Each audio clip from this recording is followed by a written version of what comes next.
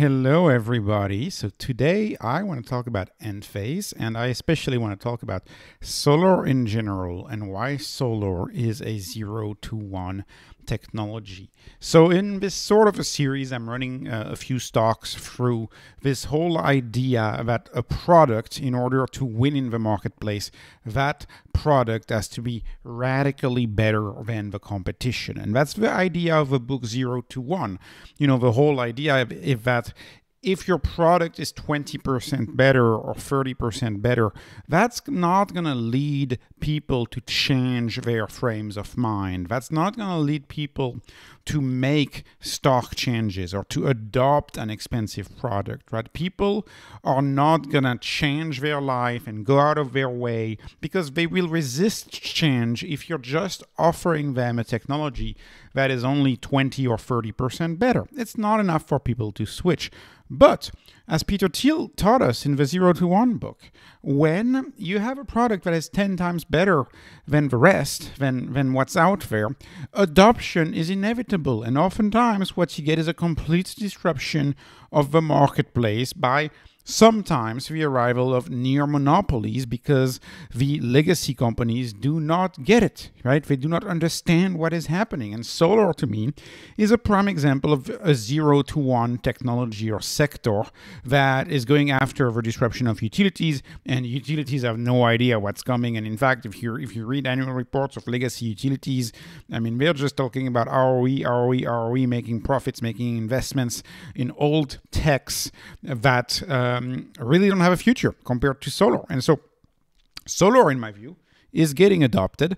And my style of investing, you may know, is looking at this chart.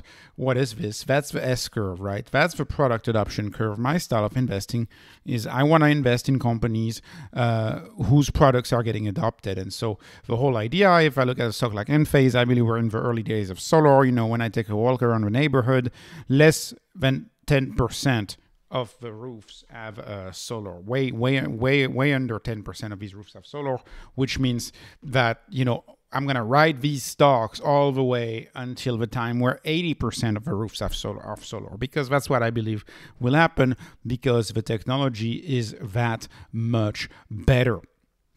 So let's go through this comparison of Enphase in general and solar in general versus legacy utilities and how much better it is. And by priceless difference, when I say a priceless difference, I literally mean it's priceless. Like I can't really price it with money, but I have to price it in other ways, right? Like hedonic adjustments, like it's better for some reason. For example, green energy is versus no green energy. Well, that's a priceless difference because that's not an economic difference, if that makes a difference, if that makes sense. Sorry. So anyways, let's get started. So electricity.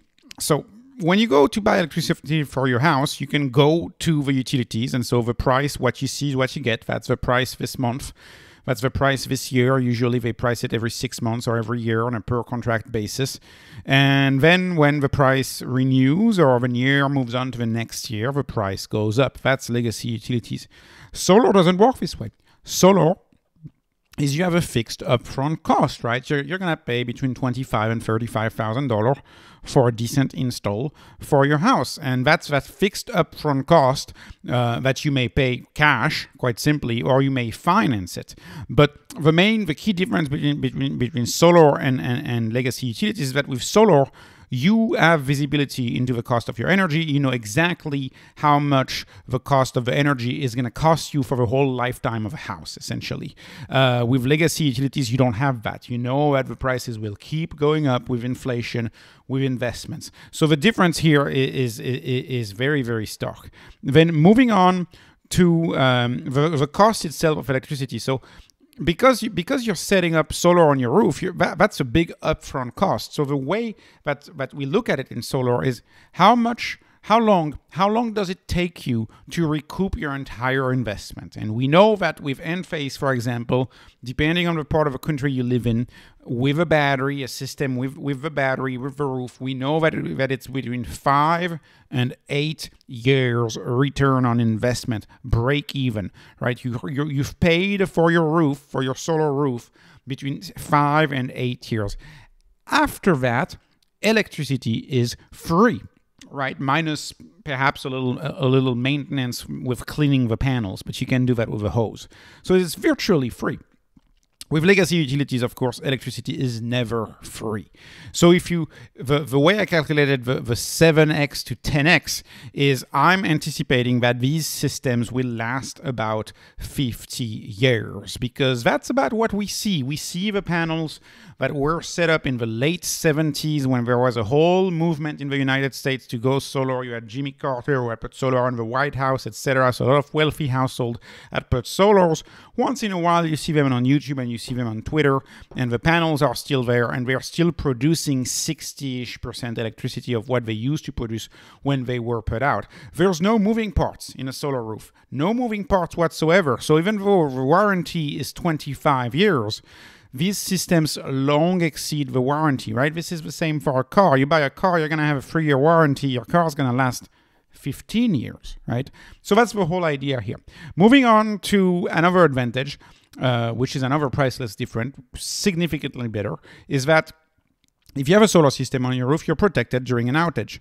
If you just use utilities, you're not protected during an outage. And this is why we see a lot of people spending unreasonable amount of monies on system like, for example, a Generac or whatever, a gas generator, in order to deal with power outages. Because if you have a family, if you have a big fridge, if you have everything in your house and the power goes out, you may lose the contents of your fridge.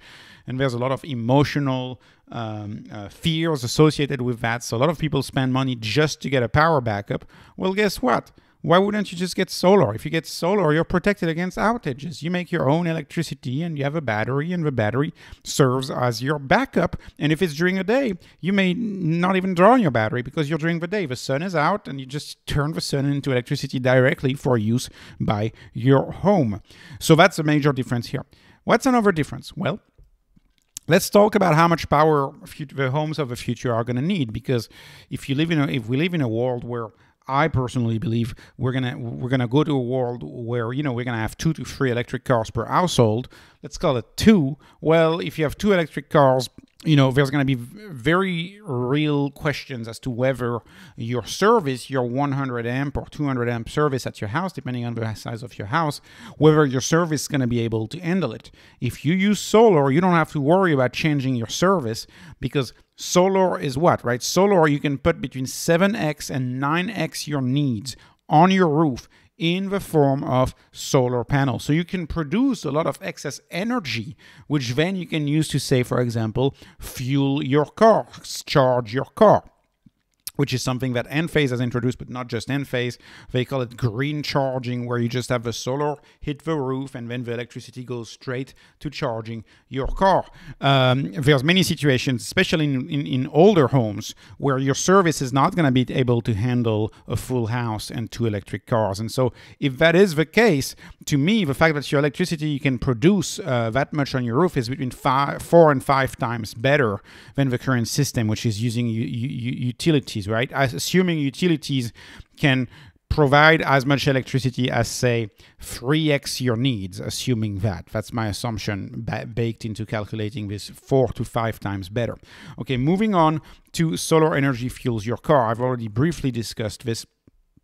But, of course, the main difference, why is this better to have solar energy fuel your car rather than just the grid? It's because if you fuel your car with the grid, yeah, it's going to be much cheaper than, say, gas, of course. And it is going to cost you about $5, $5 to $6 worth of electricity. But you're still going to have a cost, right? If you use an oversized solar roof, fueling your car has no cost attached to it. So I'm calling this twice as good as the current system. Then, you can resell your energy to the grid. Your excess energy that you have stored in your battery or stored in your electric cars with an Enphase system, you can resell it to the grid. This is obviously not applicable to legacy utilities. Then, with abundant, cheap energy, and the keyword here is cheap. This is why this is not applicable to legacy utilities. But if you have an oversized solar roof and you have all of this excess energy, then all of a sudden you have a bunch of next generation applications that are possible with that excess energy. The biggest one for me will be your ability to create water with atmospheric water generator. I think that's going to be a major one. Another one you could argue is the use of heat pumps to heat your home, thereby displacing the need for natural gas if you use an oversized heat pump. So all of this excess energy is going to lead to new applications, and these applications they're not going to be economical with legacy utilities because the prices per kilowatt hour on legacy utilities is going to keep going up. So I consider this a priceless difference, your ability to harness power from the sun and turn it into applications which today would not be economical. What else? Well, we have to talk about the asset of a solar panel. If you add a solar panel on your house, you're adding a little bit of an asset. Now I don't want to sound like a snake oil salesman or anything like that. I don't want to sound like the seller of solar at the dinner table.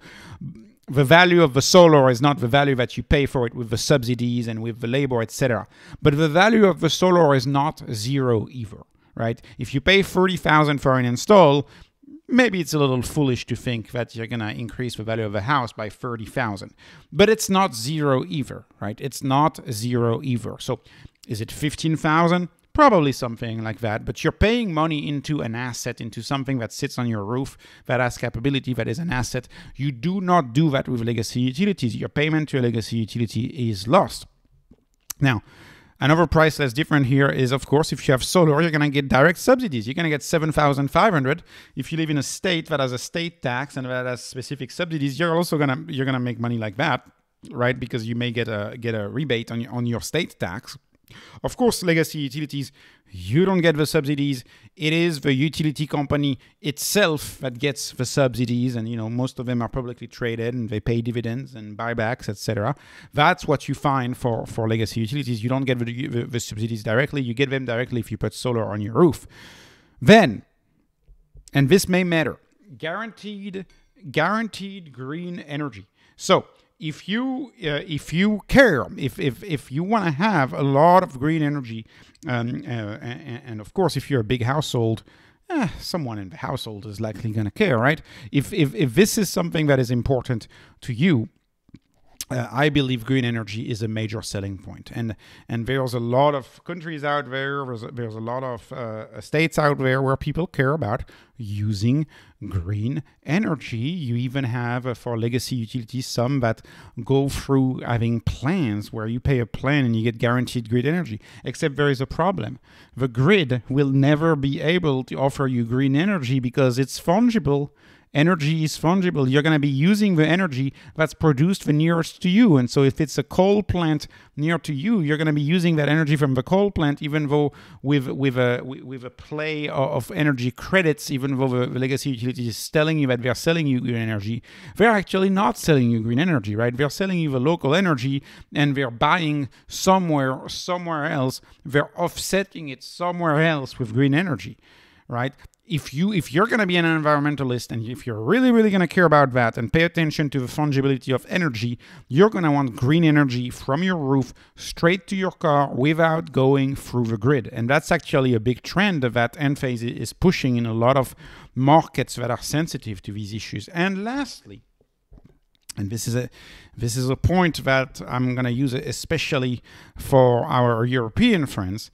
Lastly, protection from arbitrary cutoffs. And I remember a few months back reading about energy curtailment in certain regions of the UK. I believe it was London and in England, something like that, where they had arbitrary cutoffs where they were deciding to drop tension, right? Drop the power in some neighborhoods because the grid could not handle it. And so who do they decide to cut off? How do they decide to cut off the energy? You also have the issue of who's getting the energy cut off? Well, maybe the utility company looks at your bill and they say, oh, you've used too much energy. You have a big family. You've used a lot of energy.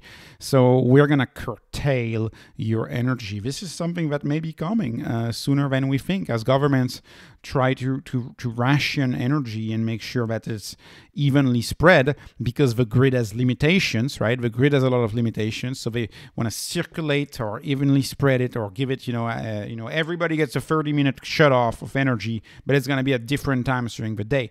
If these cutoffs happen, and they are arbitrary from the standpoint of a customer, because if you get your energy cut off, you're always going to be upset. So if it's something you care about, not getting your energy cut off, solar is a 0 to 1 technology, because with solar, it doesn't matter if you get your energy cut off or not, because you have energy on your roof, and if it's at night, it's in your battery, and you are protected. You're protected from cutoffs. You're not protected with legacy utilities from the cutoff, because in fact, it's the legacy utility that enables this cutoff for the regulator.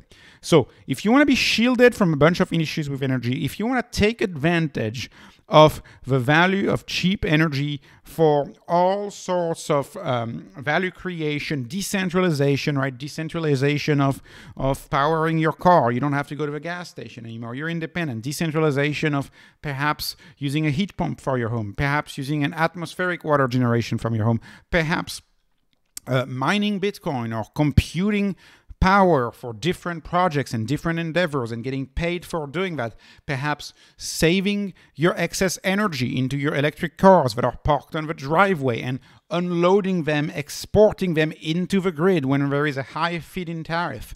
If you want to have all of these new technologies that are not yet present with legacy utilities, then and only then, if you look at a technology like an Enphase and solar, you would see why it is in fact a 10x technology. It is in fact, at the very least, in my view, one order of magnitude better than legacy utilities, and that is why solar is getting adopted, and the adoption, can't wait to see the numbers in 2024, the adoption is real. So this was not investment advice. This is just entertainment. I hope you were entertained. Please like, please subscribe. Please follow me on X at @BeatWithinReminder. Thank you for watching. Thank you for your time. No investment advice. Have a good day.